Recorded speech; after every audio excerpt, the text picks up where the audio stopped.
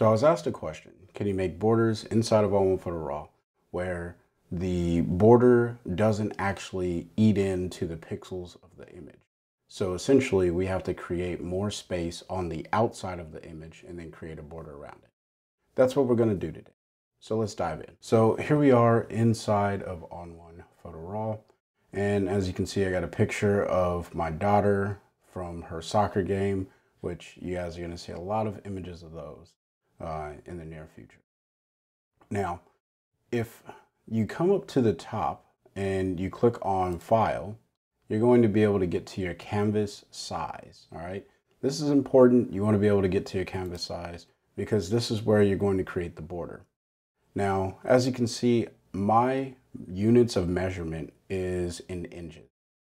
If yours says pixels, you can absolutely do this in pixels. You can do it in inches. It doesn't really matter. I prefer using inches because it's easier for me to do my measurement. Now, before you make any change, you want to come over here and uncheck this block that says lock proportion. So we're going to click that and get rid of it. The reason you want to uncheck that is if I were to put in, let's say I wanted to make this I want to put a 3-inch border on my width and my height. So I make this 79 inches. As you can see, it changes the height to match the proportion. Now that sounds like something that you would want. So let's just go ahead and check that. Now look here. The width has its proportions, probably about the size that I was going for, or maybe the top has the proportions the size I was going for. But if you look at the top and the side, or the bottom and the side, you'll realize it's not as proportionate for the border. So this is the reason why you want to uncheck the proportion or keep proportion. So I'm going to hit Command Z, just undo that real quick. And then we'll hit File, Canvas Size, and this time I'm going to uncheck the block. And I want to make a 3-inch border on the top and on the sides, or top, bottom, and the sides. All right. So I'm going to, meant to make that 79. And then here, I'm going to go 53.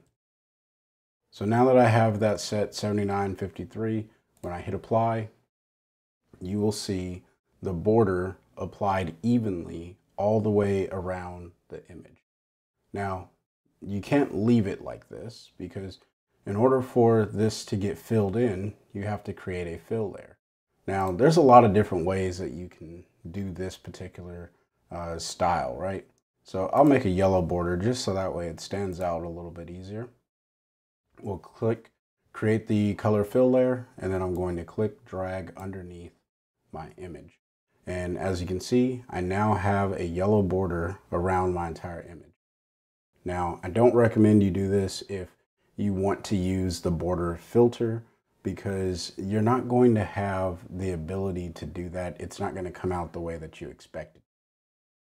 But this does help you with putting a solid border around your image. So that way you don't have to lose any of the pixels or the dimensions of your image, especially if you have very little headspace, but you want a border around it. If you found value in today's content, smash the like button. And if you're new here, my name's Chris. I create content centered around ON1 Photo Raw, but also other photo editing applications.